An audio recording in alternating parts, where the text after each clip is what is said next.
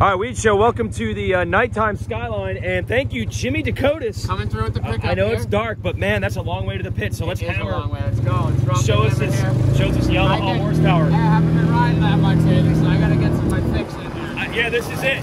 I mean, at one point, oh, hammer down. I like it.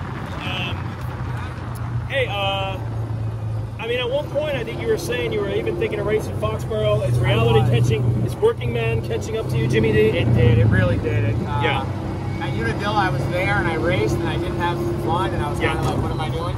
Oh, Unadilla was like, I'm good? That's where I was kind of, okay. All right, I've had enough of this. Victory other than that, it's been good. I really did want to do Foxborough. I planned on doing it. I just, work caught up to me, man. That was all it is. But I still think I might do it one day. I just don't know when.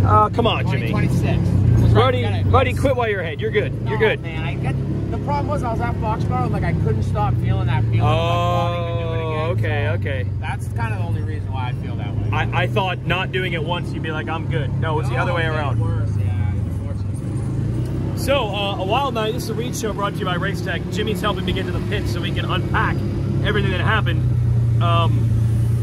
Look, we kind of celebrate when we get unpredictable nights in Supercross. It's fun and exciting, but not quite this way. The update is KTM just told us a rock broke, I believe, the throttle housing or throttle body, but I think housing on Sexton's bike is stuck wide open. Did you see that crash? I missed the entire thing. Bro, it made he looped out basically on a jump. I have to go home and I rewatch every race. Because you're busy shuffling people around. It's tough. He pretty much looped out, which no one at this level is looping out. Yeah. So you knew something was up. We make it. No, we're in the pits. We're good. Right in here, Weege. I got you. They said Sexton's banged up, but shouldn't have any major injuries long term. That's obviously a bummer for him. It kind of eliminates him from title. 40 points down. Roczen X-rays in the rig didn't show anything, so hopefully he's all right. Jimmy D, good job, buddy. Thanks. Yes. Yeah, Weege. Hopefully get more interviews now before everyone. I know, left. really, this is great. Saved me 5 minutes. So, yeah, I know, I've heard. High five me here, everybody. Heard it's good times. How's the South African team over here? Good. How's team RSA? We good, mate? Hey, bud, we good. They've got you all organised to go. Oh, a big trip. A big trip. Again, favorable exchange rate. When did Monty come out last? A long time ago. Maybe over there. Maybe it's gonna happen. Maybe it's gonna happen over there, buddy. Oh, we're gonna have some fun tonight. Thank you. Nashville's tough, man. This is the channel. Yeah, it's the Weege Show right here. It looks like you work for the team. You're legit. You want to meet everybody? Yeah, you got the full VIP access. I like it. So, bummer deal for Sexton. He's 40 points down and banged up. So the weirdo, there's a slim chance of pulling this championship off, is really out the back. What's up, everybody? And Roczen, I'm not sure. I'll try to get to his rig in a second. Anyway, there's Honda over there. I'm gonna go this way. Anyway, unpredictability in a bad way there, but even worse, I had this in the back of my mind, man. I didn't even want to say it because I didn't want anyone to think I was jinxing anything. One sec, I want to make sure this is actually recording. Yeah, we're good.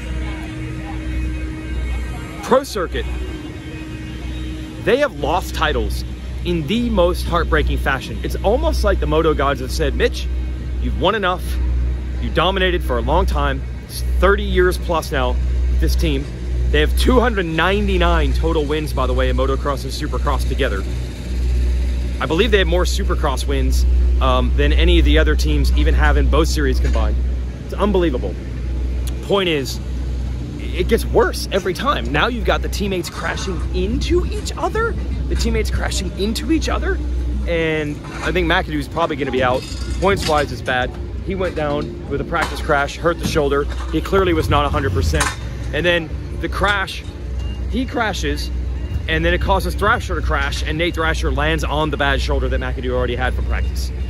I mean, you can't make this stuff up. The two teammates running into each other, my gosh. And then, Kitchen was able to get up, scratch out some points. Looks like he's probably banged up, but otherwise okay. But, dude, that is, you've got to start wondering about demons, karma, curse. I mean, think about the ways you go back to AC's rookie year. It was him, Baggett, and Davilo sweeping podiums, and all three got hurt. You think of AC crashing out the 2019 title. You think of the multiple titles that Forkner appeared to have in his grasp that fell away. It just happens too much to that team. My gosh. What's up, Joe? We good? Yeah, we good? We're good? It's getting better and better. I am here to celebrate some of the good news on this side, which I'll tell you in a second. Is that the trophy? This is the trophy. I like you're almost like you become a recurring Jacob Hayes guy on the show, the carrier of the trophy. I like it. So they gave a case for that. Yeah. Are you gonna undo it? Yeah, I'll unveil it for you. It's beautiful.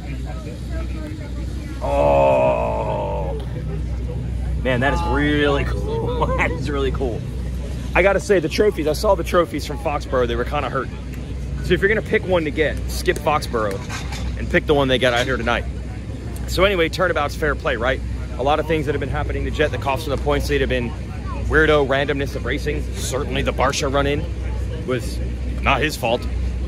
I mean, yeah, he cut down, but I mean, to get hit that bad, that's some bad luck involved there.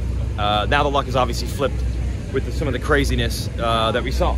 So I'm going to talk about why did the luck, we just want to talk about why the luck might have flipped tonight. What might have changed things? We had the donut pocket. So the last Weege show we talked to this man in Seattle, I didn't have a pocket square. How was your luck in Seattle? Not good? Not good. The only problem was pocket squares, they want us to wear those. I haven't purchased one. Carmichael gives me one every week. I barely even know what a pocket square is. Well, what color? What color were you gonna wear? What color the pocket square? The problem was any of the ones he had didn't match. So I said the streak is broken. So 2 streaks ending tonight. Well, you needed the brown. 3 in a row. Sorry, you needed bro. the brown. That was it. When the pocket square didn't happen, that was done. Bad vibes. We better have it back in. Okay, we'll bring it back. I'm going to be coming to see you before the race. Okay, we'll check. Square there, Jason. Okay. Win streak ended. The win streak ended. Look at this pocket square, everybody. And donut guy. Yeah, we haven't had one since. Now since pocket square back on top. Back on top. Back on top. I'm gonna wear a suit jacket at the outdoors just to help you out. Dude, I'm not even supposed to, but I'll do it. Please get it. We'll get a fan or something so you don't. Yeah, wait, you're in a trailer. You're in a trailer anyway. You got AC. I got the easy job. Yeah. Talk about the triple before the whoops. You were doing it from the inside. Yep. Did you have to learn that? Did you figure that out on the fly? Yeah, I seen the 2 guys in front of me doing it, and obviously the first few laps I made a few mistakes, but obviously they were kind of stretching away from me a bit. Yeah. And that was the one thing. It was like kind of decision, like third or so lap. I'm like, well, it looks faster, so we'll just do it, and kind of roughly guessed it off what they were doing, which is kind of hard because a lot of stuff they do, more how much gas they do. If I do the same, I go further because my bike's a lot stiffer. Oh, okay.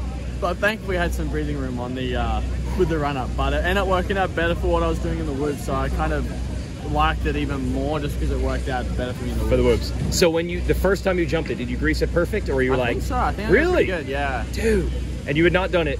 I haven't done it all day. No, I barely even looked at it really, to be honest. I want to ask you about the early laps of the main. Even when you get a bad start, you don't like mad dog it and try to like pass 5 dudes in one turn. Is that a conscious decision of like let the race play out? With certain things, yes. It's because on certain tracks, I mean, if you try and bulldog it and kind of take those risks, I mean, the risk versus reward, sometimes it can treat you good, then other times it can make it worse for you. You can try and do something and get clipped.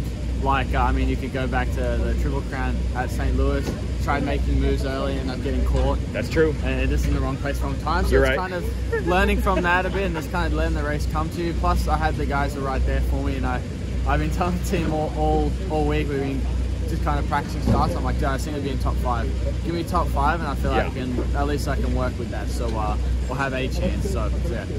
Dude, it was a rocket start in the main. You didn't get the whole shot in the end, but you had to feel good coming out of the halfway down the start stretch. No, it was an unreal start. The bike was handled great, got out of there. Obviously, Eli had a better angle going in the first turn, but I mean, hey, my goal was to be top 5, and we'll second. Kenny, I'm getting me on the first lap, but he's always known for those first lap sprints. But yeah. Last thing, is there a bit of exhale? I mean, I know there's 3 to go, but just to turn it around a little bit, is there a little bit of like, okay, back on track, or can you not do that? No, I think because there's still a chance I can lose. So okay. I mean, anything can happen. You can see the previous rounds. I went from going a win streak to a losing streak. So we hopefully we can get it back on track. Fingers crossed. But we're gonna keep working and make sure we finish this off. It's the pocket square, everybody. I appreciate the gift. We'll bring it to Philly. Let's see what happens. That was a gift from Jett Lawrence, the pocket square. I did not realize. Good job, everybody. If you watch our show, I'll play the clip again. In Seattle, I didn't have a pocket square, and that's the win streak is over. So what I did was I inherited a free pocket square. So once again, I have a perfect season. I haven't had to pay for one yet with these outfits. Hey guys, have a great night. Thank you. We're having it.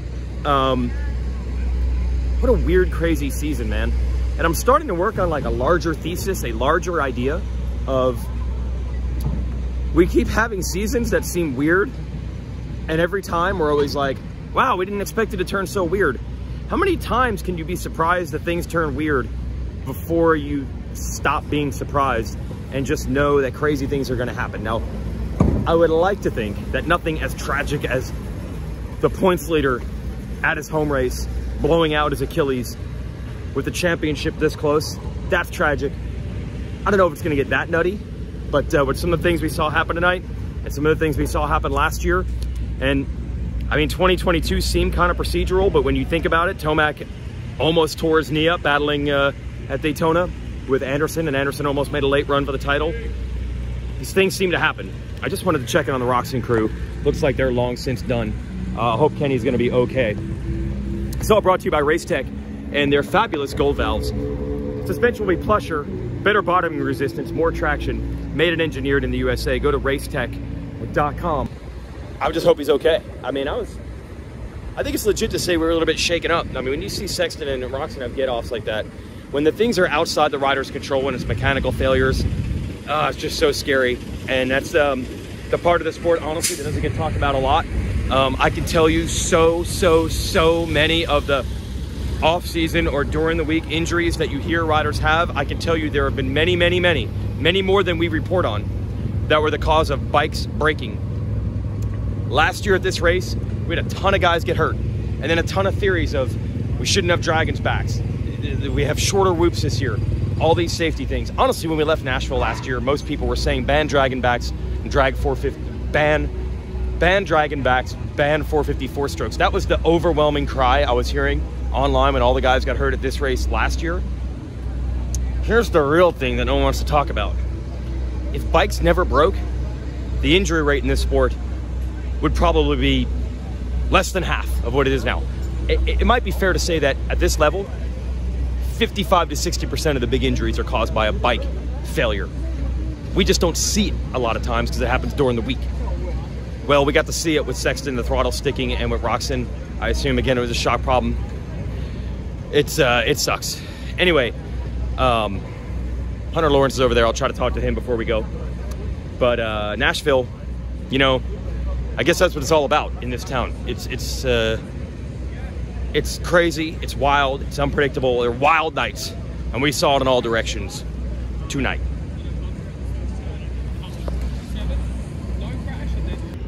Yeah, we'll wrap this show up. I talked to Hunter Lawrence. No, he does not consider it a racing incident with Jason Anderson. He is not happy, and he's got Dunlop tire tracks on his forearm.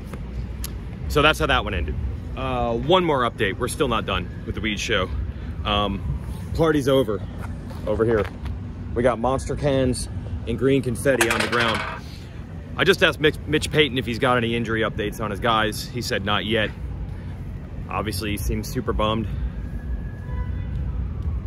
Because I don't even know if Kitchen's okay, to be honest. I mean, it was unbelievable that he came through for 14th, but adrenaline can do amazing things. This doesn't mean that he's fine. We don't know. You want to know what's unbelievable? Currently, if Kitchen's not 100%, all 5 riders on Monster Energy Pro Circuit Kawasaki are injured at the moment. Hammaker got hurt last week, didn't race here. We know McAdoo got banged up. We know Fortner is already out. Max Voland hurt his hip, he's done. For now, at least. I don't know what Kitchen's status is. They might have this could be a 5-rider team that doesn't have anybody at the race next week. That's unbelievable. Like, I can't think of a run. We talked so much about the curse of the GOAT last year with Honda, but look, they didn't win a title for 20 years. For the most part, they just weren't the best guys. They just didn't win the title because they didn't win the title. I cannot think of anybody who has had this type of bad luck run where it's like, it's just defeat being snatched from the jaws of victory over and over. And to have it be 2 guys running into each other, it just makes you wonder, like, what is the karma of that? Like, I mean, look, most of these crashes, like anything that happened tonight, these are just rando things. This has nothing to do with a motorcycle or the way the guys approach racing. Like, I don't even know. Any two guys can hit each other in the second turn. We saw stuff like that all night. So just super duper bummed for Mitch Payton and the Pro Circuit team. I mean, they do not deserve this.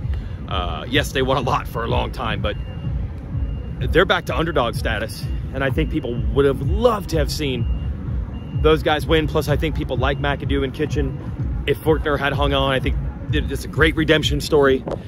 Not going to happen this year. Kitchen's still got a shot, but we'll see what condition he's in. Anyway, it's super dark, and that's Vegas, and they're going off. Nash Vegas. Okay, again, see you in Philly.